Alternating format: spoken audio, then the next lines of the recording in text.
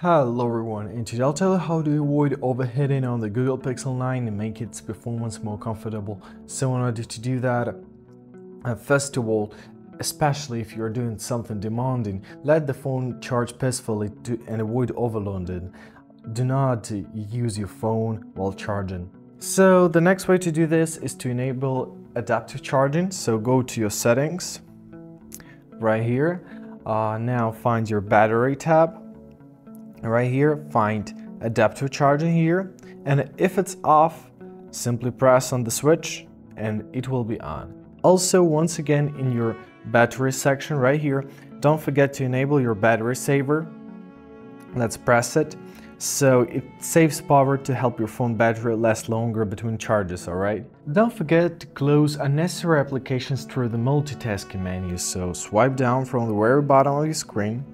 All of your opened applications gonna be here. So if you have a lot of them open, simply press clear all at the very left side and they will be cleared. Don't forget to check for the system updates, because sometimes updates bring fixes that may fix overheating issues, alright? Go to your settings, scroll down to the system tab, it's at the very bottom right here. Now find your software updates, and if you have any, you will be prompted to install one.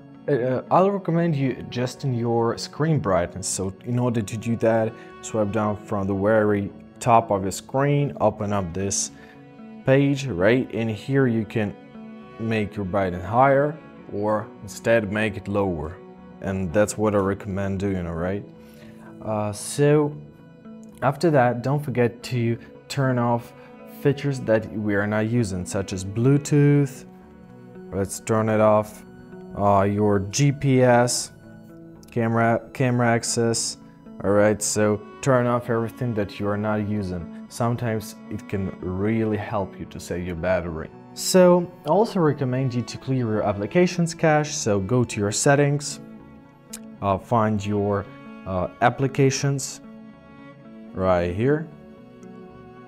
Now choose on each application, find storage and cache, and press clear cache, just like this.